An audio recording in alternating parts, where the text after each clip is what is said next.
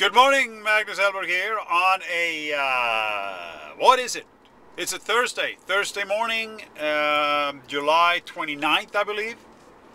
And I'm heading in a little later today. I had a couple of things to do out in Calabasas this morning, and now I'm on my way to the west side. Gonna do a little bit of work there. I got a couple of broker's price opinions to finish up. I got a couple of escrows nearing closing. I got to follow up on a couple of things of that, and I got to do. I also have a blog to finish writing, and then I have a meeting with a friend of mine. This is a consulting job of mine that I'm going to do, and we're meeting probably somewhere around noon and talk about what kind of involvement I'm going to have in that project. This is a project in Hollywood. So that's kind of my day, and then after that I'm heading out to Rancho Mirage for some relaxation, relaxing, swimming, playing some tennis maybe.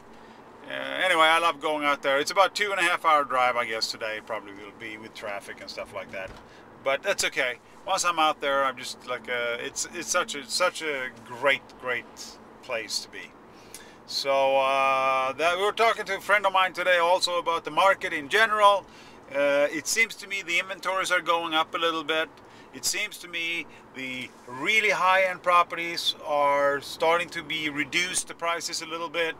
Maybe not all of them, but you know, it seems like the really high-end, they're really starting to come down a little bit in price now.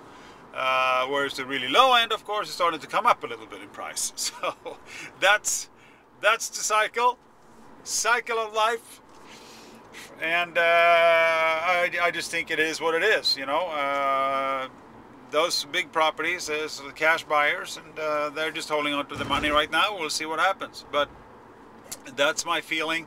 I noticed in Brentwood, for instance, usually traditionally we run about 90 active properties, so I think it's 126 as of yesterday.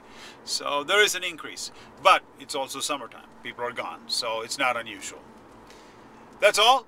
Magnus.Hellberg at thepartnerstrust.com from Los Angeles. Have a fantastic day, fantastic weekend, and I wish you all the best, and goodbye.